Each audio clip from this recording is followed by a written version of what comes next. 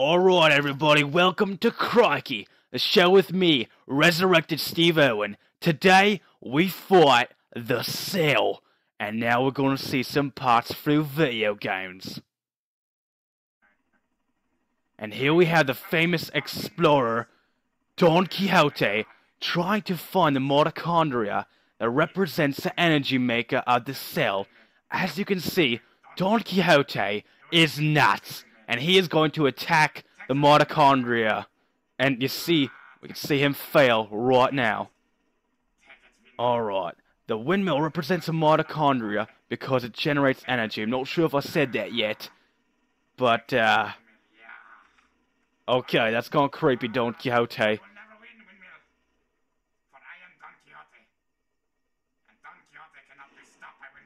He was stopped by the ground. And here we have the microtubules, because it is the transport for the Cell.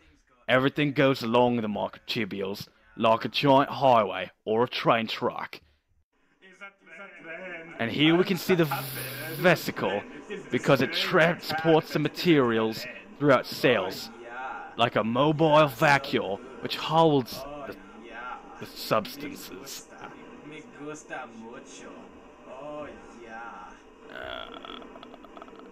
So yeah. And here we have a vacuole, which stores the material of the Cell until it is needed, and then it turns into a vesicle, transporting it wherever it needs to go.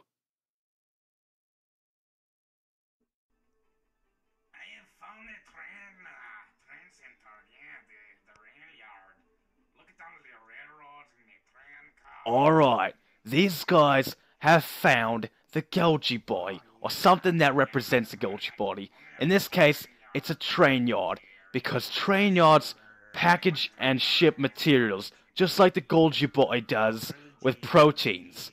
Packages them and ships them throughout the Cell, or in this case, trains with random stuff. And here we have the ribosomes, building amino acids into amino acid chains or proteins. They build them one amino acid at a time to be used around the Cell, and in this case they're being represented by Legos. You see, those are the ribosomes building it. And here we have a completed amino acid chain, or, once again, protein. And this whole list of numbers and letters, this is the chromatin. But in this case, it's a code for the internet, or a game, because that's just how computers work, and it is the instructions to be used by the computer for a game or an internet site, much like the DNA in a cell, or the nucleolus inside of it, or whatever.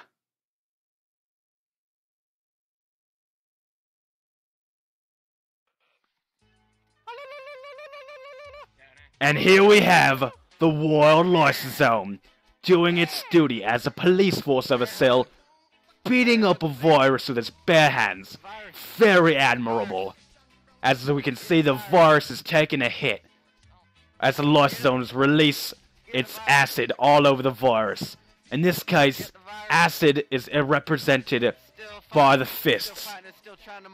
And you see, the lysosomes are breaking it down, one bit of acid punch at a time. It's done. Virus down. And here we have the nucleus, or in this case, represented by the air control tower in our airfield, because it issues orders. And inside is the nucleolus. Nucleoluses are responsible for making ribosomes and for helping the orders being shipped around the Cell, as we can see here. Approach vector 29992. We gotta create some ribosomes. And a ribosome is born. It's terrifying. And here we have the nuclear membrane. The nuclear membrane surrounds the nucleus and the nucleolus, keeping it safe and secure, allowing few things to get in and out. It functions like a gate in a big castle. And here we have a nuclear pore, which is just an opening inside the cell, allowing things to get out, but it's not as controlled as the cell membrane. And here we have the cell membrane.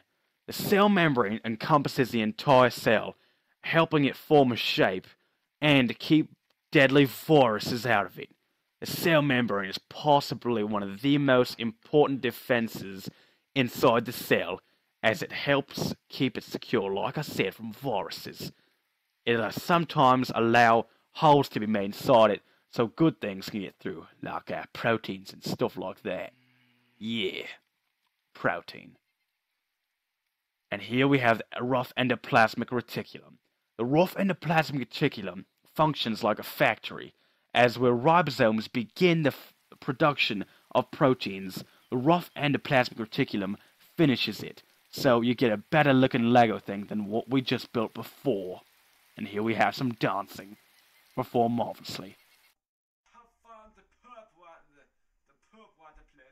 And here we have a waste treatment plant. Waste treatment plant is much like the smooth endoplasmic reticulum.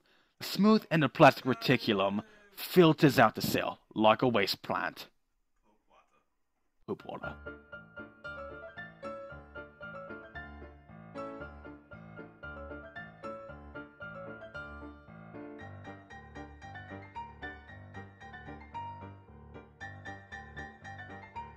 Alright, hello everybody. Today I have very bad news. My wife is divorcing me. Mainly because she does not like my need for oil and my use of oil. But you know what? That's something else. Now what really she did to tick me off was that she separated our house with tape. Her half and my half. Well, I'm about to one-up that. Oh yeah, just like the Centriol. Yeah, to separate the cells, but okay, here we go. Okay. Okay, whoa, no bueno. Separated the cell a little too much. You know what? That was her stuff anyway. Good enough. What you say? Oh, that you only meant well, 'cause you did. What you say? That it's all